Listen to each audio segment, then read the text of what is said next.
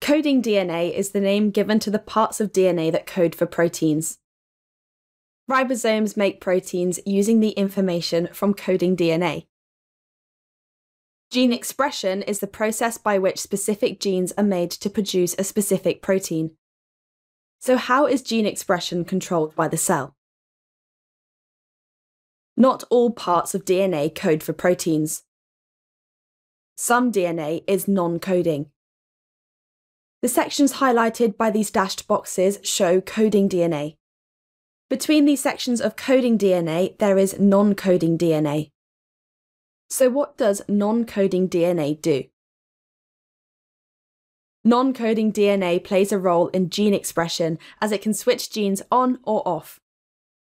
So this section of DNA before the coding section can determine whether gene A turns on or off. In this case, it's turned on, but this section has turned gene B off. And the same again happens for gene C.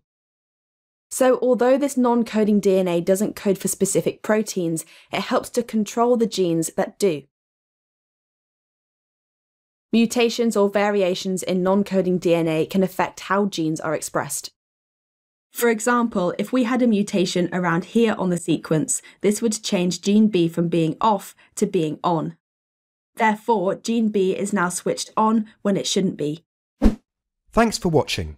If you want to take your GCSE revision to the next level, head over to launchpadlearning.com and check out our smart learning platform that's been designed to get you top results in your exams. We cover your whole specification and make revision fun with interactive quizzes, easy-to-follow videos, and more. You'll be kept motivated by your own AI tutor who's here to support you every step of the way. To check it out for yourself, click here. Or click here to keep watching a selection of the videos from our full GCSE Biology course. See you there!